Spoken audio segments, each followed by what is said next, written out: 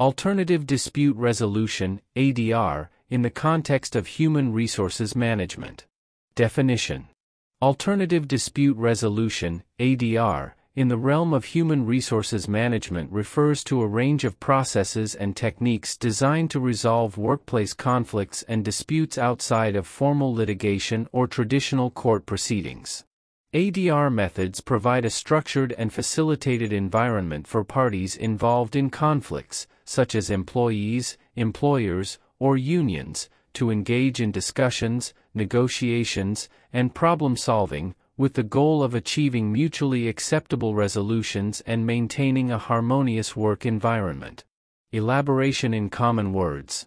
Think of ADR as a set of tools that organizations use to solve problems among employees without going to court. It's like bringing in a mediator or a referee to help coworkers who are having a disagreement find a fair solution. Examples. Mediation. Imagine two employees, Alex and Taylor, who have a dispute over a project's credit. They're both frustrated and unable to agree. A HR manager suggests mediation. A neutral mediator sits down with them, listens to both sides, and helps them find common ground. They end up sharing credit and finishing the project together. Arbitration. Suppose an employee, Jordan, feels they were unfairly dismissed by their employer. Instead of going to court, they agree to arbitration. An arbitrator, like a private judge, hears both sides and makes a decision.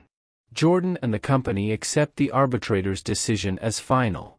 Which disputes can be settled by alternative dispute resolution? ADR can be used to settle a wide range of workplace disputes, including conflicts over employment terms, compensation, harassment, discrimination, working conditions, and interpersonal issues. It's particularly effective when both parties are willing to engage in open dialogue and seek collaborative solutions. Advantages and disadvantages of alternative dispute resolution. Advantages. Speed. ADR processes are usually quicker than going to court, saving time and resources. Cost-effective. ADR often involves fewer legal fees and expenses compared to litigation. Confidentiality. Disputes resolved through ADR are usually confidential, protecting parties' privacy. Preservation of relationships. ADR aims to maintain working relationships as parties work together to find solutions. Flexibility. Parties can tailor the process to suit their needs, making it more adaptable. Disadvantages. Lack of legal precedent. Decisions made in ADR might not create legal precedents for future cases. Unenforceability. Sometimes parties may not adhere to the outcomes as they would with a court order. Imbalance of power. In some cases, there could be a power imbalance between parties affecting the fairness of the process. Limited judicial review. It might be challenging to appeal decisions made through ADR. Importance of alternative dispute resolution, ADR. ADR is crucial for maintaining a harmonious workplace.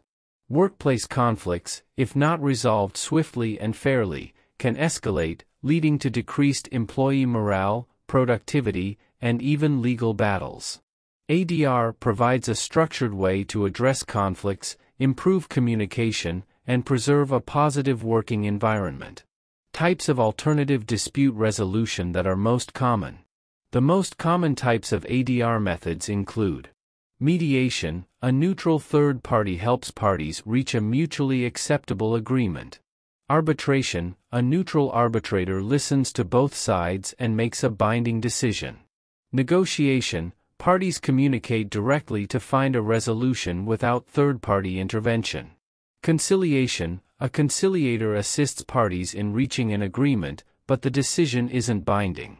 Collaborative law. Parties and their lawyers work together to find a solution outside of court.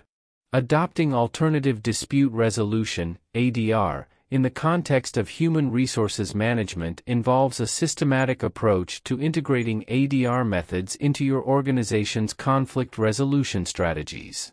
Here's a step-by-step guide on how to adopt ADR effectively. Assessment and planning. Identify the types of disputes commonly arising in your workplace. Determine the scope and objectives of implementing ADR. Set clear goals, such as reducing litigation costs, improving employee morale, and maintaining a positive work environment. Awareness and training. Educate your HR team and employees about ADR methods, their benefits, and how they work. Train HR personnel in ADR techniques to effectively facilitate the resolution process. Ensure that employees understand their rights and responsibilities within the ADR framework. Policy integration.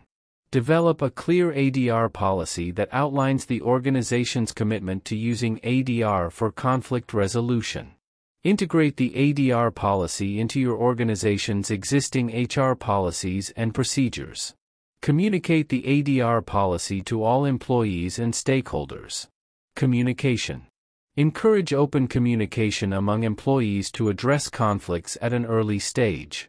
Promote the use of informal communication channels to resolve minor disputes before they escalate. Selection of ADR methods. Choose the most appropriate ADR methods for different types of disputes. For example, mediation for interpersonal conflicts and arbitration for contractual disputes. Consider the preferences of the parties involved and the nature of the conflict when selecting ADR methods. Engagement and consent.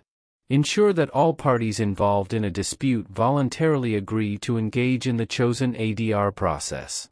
Explain the ADR process, its benefits, and the roles of each party involved. Neutral third parties. If using mediation or arbitration, select experienced and impartial mediators or arbitrators. Ensure that these third parties are well versed in employment law and HR matters. Process implementation. Facilitate the ADR process in a structured manner, allowing parties to express their concerns and explore possible solutions. Maintain an environment that encourages collaboration and problem solving. Documentation. Keep records of the ADR process, including agreements, decisions, and any communication. Ensure that parties involved understand the confidentiality of the process and its outcomes. Evaluation and continuous improvement. Periodically review the effectiveness of ADR methods in resolving disputes. Seek feedback from employees, HR personnel, and third-party facilitators to identify areas for improvement. Adjust ADR strategies based on lessons learned and changing organizational dynamics. Legal compliance. Ensure that the ADR processes you implement are in compliance with relevant employment laws and regulations. Provide an avenue for parties to seek legal counsel if they wish to before or during the ADR process. Promotion and recognition. Celebrate successful resolutions achieved through ADR. Highlight the benefits of ADR in maintaining a positive work environment and minimizing legal disputes. By following these steps, you can effectively adopt alternative dispute resolution in the context of human resources management and create a more harmonious and productive workplace. In a nutshell, ADR is like the HR department's toolkit for resolving workplace squabbles. It offers different ways to settle disagreements fairly, quickly, and with less fuss than going to court.